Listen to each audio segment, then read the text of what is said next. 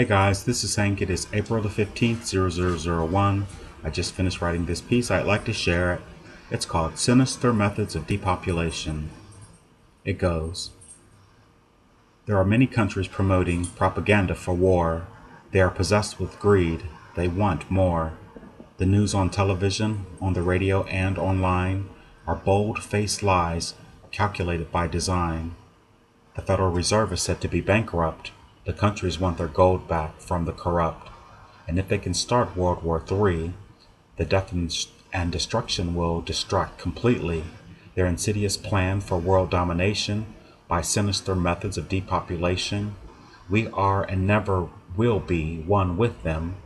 And if they have their way, the 99% they will condemn. The 99% can change this overnight. Demand the 1% to do what's right. So take off your blinders. There is a conspiracy, and its focus is on you and me. Alright guys, thank you very much for listening. I do appreciate it. And for the record, there will be no World War III, no nuclear detonations, and no depopulation. Love and light, from my heart to yours.